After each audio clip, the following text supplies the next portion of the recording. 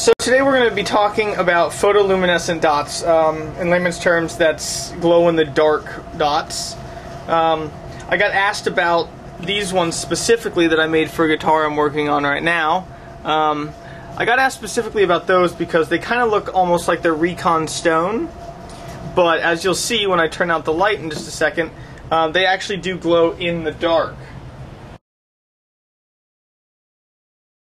There are companies that make the material in 1/4 inch and 3/32 for side dots. They're generally fairly pricey. I mean, side dots for one neck I've seen up to about 25 bucks, whereas on eBay I got these 10 little vials of various colors for pretty cheap. I think it was $10 shipped from China to the US for all 10 colors, and I mean, I could get a dozen guitars side dots out of each of these colors here. I will say the one thing about these is not all of the colors really glow as well as the other ones. Pretty much any time that you have blues, greens, yellows, and to some extent oranges, things glow pretty well. The reds, the pinks, the purples, those aren't quite as good. Obviously you can mix colors. For instance, this is a mixture of the blue and the green to give me a sort of teal color. One thing to keep in mind is these two white colors, if you couldn't see very well. One is actually white that glows green, which is what these side dots are, and one is actually white that glows blue. So you're not stuck to the glow color matching the dot color.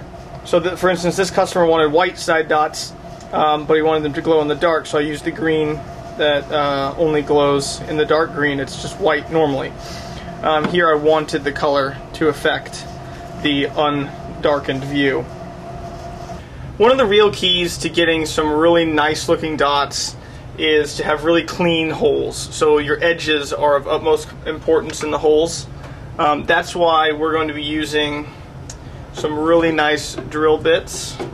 So if you look closely at the bit that's in here, it actually has a pilot point and a section that scores the edges. So it creates a really, really clean hole.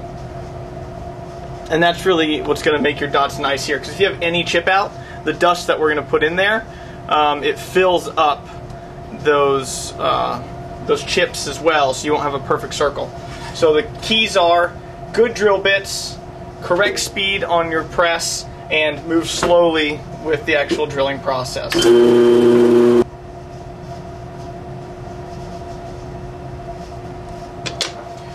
And one thing to keep in mind, we're going to approach the small holes and the large holes a little differently from one another. So I'm going to be doing a 1/4 inch hole here in the recon stone style look, and I'm also going to be doing a 3/32 inch hole in just a solid color to show you how you would do side dots.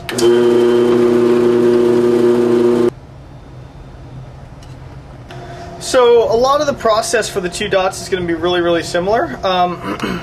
The only real difference is when you get down to the 3/32 inch, like the really small dots, to make them shine really well, I'll actually take some white tinted lacquer and I'll paint the inside of this hole before filling it for the small dots. That gives it a reflective surface and kind of channels all the light back out.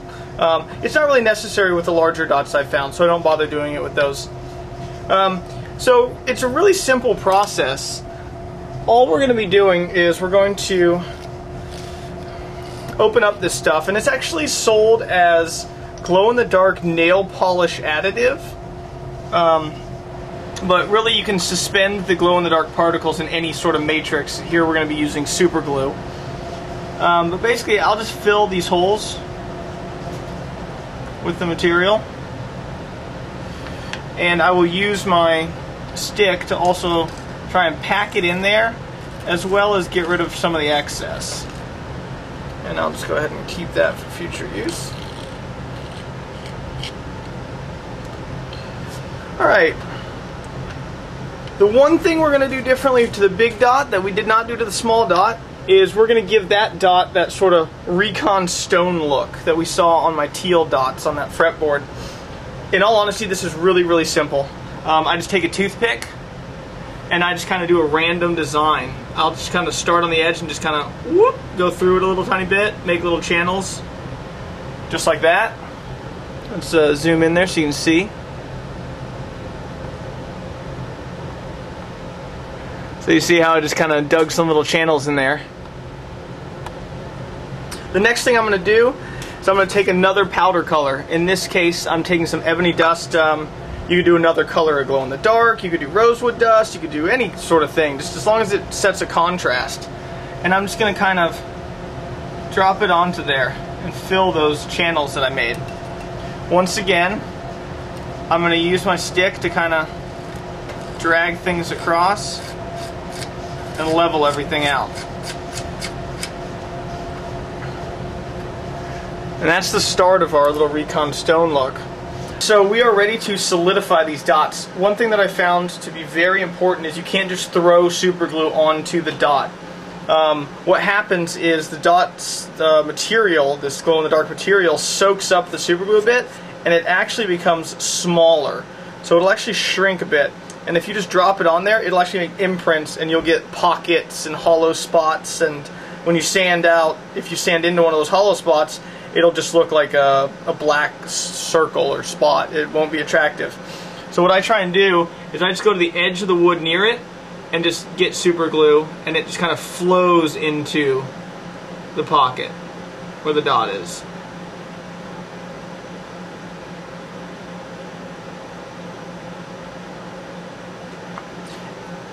As I said though, this stuff will shrink, so we're going to actually let that dry.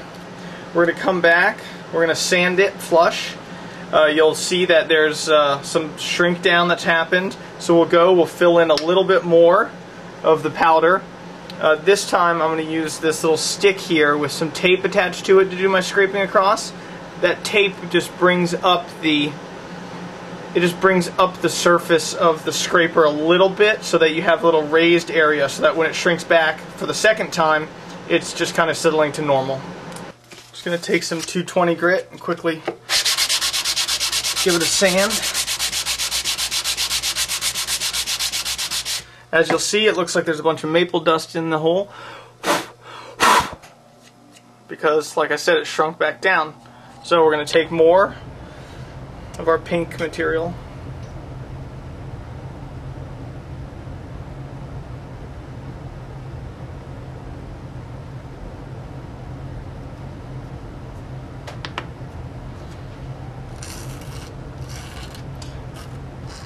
This also helps with the creation of that Recon Stone look, because if you got a little heavy-handed with where you put the black color earlier, this helps to tame some of it a little bit.